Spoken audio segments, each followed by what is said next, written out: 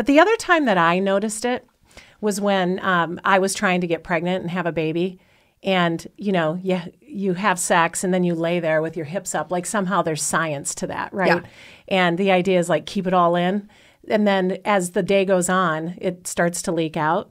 And no matter how like clean and sanitized you are, this is the foundation that Lume was really built on, was that when semen comes into contact with bacteria in our GI tract, the bacteria digest that fluid, and it has certain amino acids and proteins in it that are found in blood and other bodily fluids, fatty sweat, and those odors are formed. And so that's what I felt like what I was seeking a solution for, even for myself. Yeah. And what I identified is that odor that forms with semen and bacteria in our GI tract is identical to the odor gas that forms when women have BV.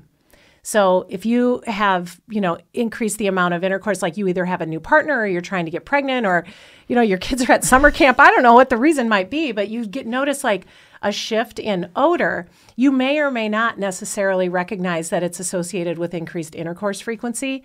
And you might just mention it to your doctor. And if you mentioned it to your doctor, you're probably more likely to end up with a prescription. It's like if you give a mouse a muffin. If you have more frequent intercourse, then you are more likely to have odor. Then you might go see your doctor, and you are way more likely to leave with a prescription and a diagnosis you don't have and a prescription you don't need.